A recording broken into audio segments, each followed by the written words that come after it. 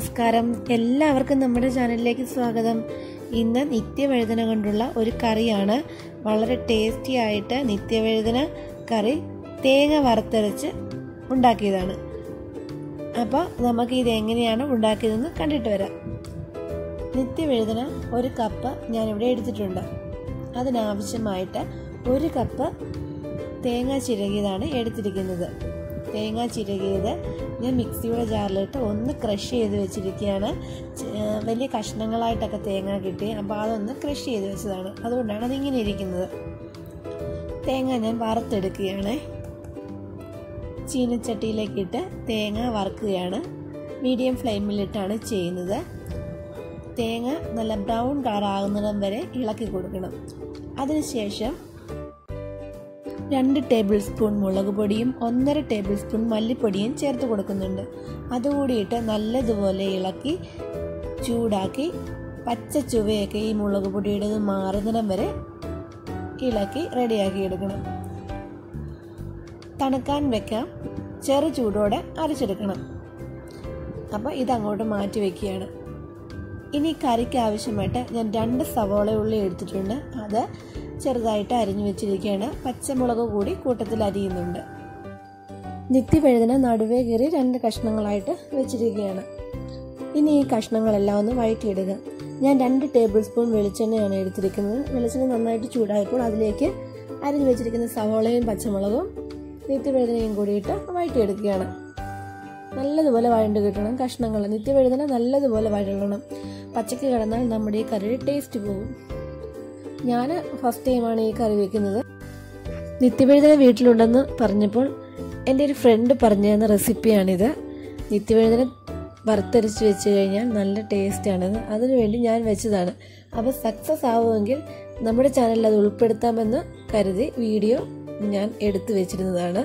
അപ്പോൾ നല്ലതായിട്ട് സക്സസ് ആയി. വളരെ ടേസ്റ്റി ആയിരുന്നു കറി. അപ്പോൾ ഞാൻ ഇതുപോലെയാണ് വെക്കുന്നത്.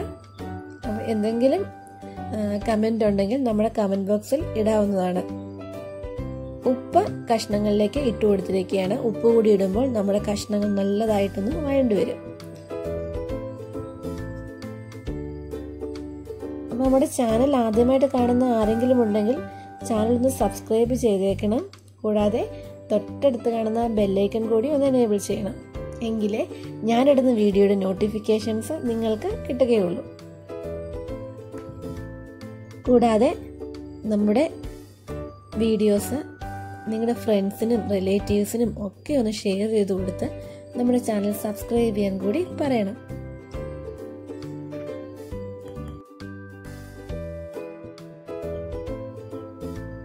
കഷ്ണങ്ങൾ നല്ലതുപോലെ വഴലണം. നിത്യവഴുതന വഴലാതെ നമ്മുടെ തേങ്ങ അരച്ചതൊക്കെ ചേർത്ത് കൊടുത്താൽ കഷ്ണം വേകാതെ കിടക്കും. അപ്പോൾ കഷ്ണം നല്ലതുപോലെ വഴണ്ടതിന് ശേഷം മാത്രമേ അരപ്പ് ചേർത്ത് കൊടുക്കാവുള്ളൂ.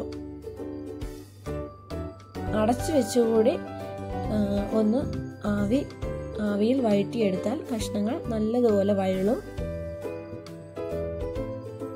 കഷ്ണങ്ങൾ ഒരുവിധം വഴണ്ടു വന്നപ്പോൾ ഞാൻ അതിലേക്ക് കറിവേപ്പിലയും തക്കാളിക്കയും കൂടെ ചേർത്ത് കൊടുക്കുകയാണ്. തക്കാളി ഇട്ടില്ലെങ്കിൽ ഒരു നെല്ലിക്ക വലുപ്പത്തിൽ പിഴുപുളി എടുത്ത് അത് കുറച്ച് വെള്ളത്തിൽ മിക്സ് ചെയ്ത് ആ വെള്ളം ചേർത്ത് കൊടുക്കാവുന്നതാണ്.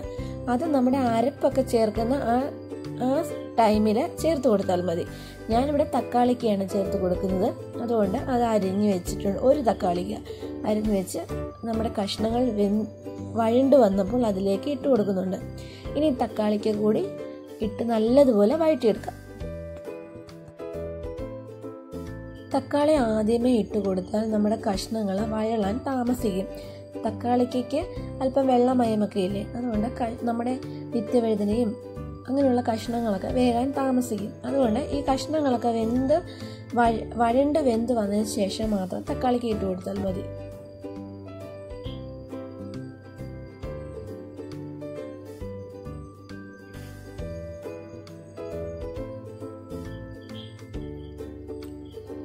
ഇനി നമ്മുടെ വറുത്ത് വെച്ചിരിക്കുന്ന തേങ്ങ അരച്ച് ഇതിലേക്ക് ചേർത്ത് കൊടുക്കാം.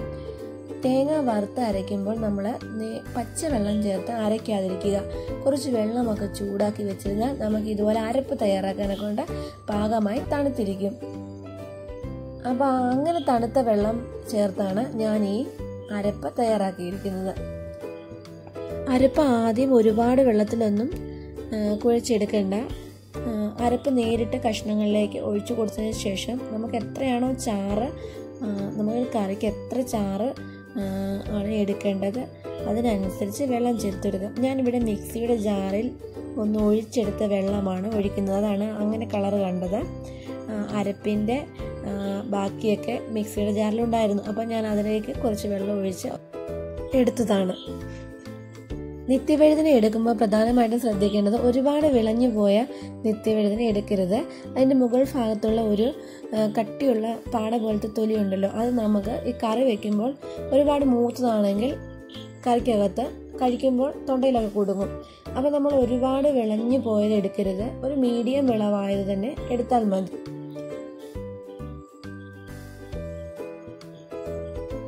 അങ്ങനെ കറിയൊക്കെ ഒന്ന് തിളച്ച് വന്നിരിക്കുന്നത്. ഇടയ്ക്കൊന്ന് അടച്ചു വെച്ച് ഞാൻ തിളപ്പിച്ചിരുന്നു. അപ്പോൾ നല്ലതുപോലെ തിളച്ച് വന്നിട്ടുണ്ട്. ഉപ്പ് നിങ്ങൾക്ക് ഇനിയും വേണമെങ്കിൽ ചേർത്ത് കൊടുക്കാം. ഉപ്പ് അവരവരുടെ പാകത്തിന് ഇട്ട് കൊടുക്കണം. കറി നന്നായിട്ട് തിളച്ചൊക്കെ വന്നിട്ടുണ്ട്. ഇടയ്ക്ക് ഞാനൊന്ന് ഒരു അടപ്പ് വെച്ച് മൂടിയൊക്കെ വെച്ച് ഒരു മീഡിയം ഫ്ലെയിമിലൊക്കെ ഇട്ട് തിളപ്പിച്ചെടുത്തതാണ്. നല്ലതുപോലെ കുറുകിയൊക്കെ വന്നിട്ടുണ്ട്. ഞാൻ അപ്പോൾ ഫ്ലെയിം ഓഫ് ചെയ്തിരിക്കുകയാണ്. ഇനിയും കുറച്ച് കടുകും ചെറിയ ഉള്ളിയും വറ്റൽമുളകും ഒക്കെ ഇട്ട് ഒന്ന് താളിച്ചു കൂടി ഞാനിതിന് മുകളിലൂടെ ഒഴിച്ച് കുറച്ച് സമയം അടച്ചൊക്കെ വെക്കുന്നുണ്ട്. അപ്പോൾ നല്ലൊരു ഫ്ലേവർ കിട്ടും കടുകിൻ്റെതും ആ വറ്റൽമുളകിൻ്റെയും ചുവന്നുള്ളിയുടെയൊക്കെ. അപ്പോൾ അങ്ങനെ കൂടി ചെയ്യുക. വെളിച്ചെണ്ണയ്ക്കകത്ത് തന്നെ നമ്മുടെ ഈ കറി ഉണ്ടാക്കണം. വെളിച്ചെണ്ണ പ്രത്യേക ഒരു ടേസ്റ്റ് തരുന്നുണ്ട് ഈ കറിക്ക്. ചോറിനകത്തൊക്കെ ഒഴിച്ച് കഴിക്കുമ്പോൾ വെളിച്ചെണ്ണ നല്ലതുപോലെ ഒരു ടേസ്റ്റ് നൽകുന്നുണ്ട് ഈ കറിക്ക്. അപ്പോൾ നിത്യവഴുതന ഇല്ലാത്തവർ തീർച്ചയായിട്ടും ഒരു നിത്യവഴുതന വെച്ച് പിടിപ്പിക്കണം. എന്നും അതിൽ നിന്ന് നമുക്ക് നിത്യവഴുതന കിട്ടും. അതുകൊണ്ടാണല്ലോ നിത്യവഴുതന എന്ന പേര് കിട്ടിയിരിക്കുന്നത്. ഞാൻ ഫസ്റ്റ് ടൈമാണ് ഈ കറി കൂട്ടുന്നത്. നിത്യവഴുതന തോരൻ വെച്ച് കഴിച്ചിട്ടുണ്ട്, മെഴുക്കുവരട്ടി കഴിച്ചിട്ടുണ്ട്. ഇങ്ങനെ തേങ്ങ വറുത്തരച്ച് വെക്കുന്നത് ആദ്യമായിട്ടാണ്. എനിക്ക് വളരെയധികം ഇഷ്ടപ്പെട്ടു ഈ കറി. വീഡിയോ എല്ലാവർക്കും ഇഷ്ടപ്പെട്ടു എന്ന് കരുതുന്നു. വീഡിയോ ലൈക്ക് ചെയ്യാനും ഷെയർ ചെയ്യാനും കമൻറ്റ് ചെയ്യാനും ഒന്നും മറക്കരുത്. അപ്പോൾ അടുത്തൊരു നല്ല വിഭവമായി എത്തുന്നത് വരെ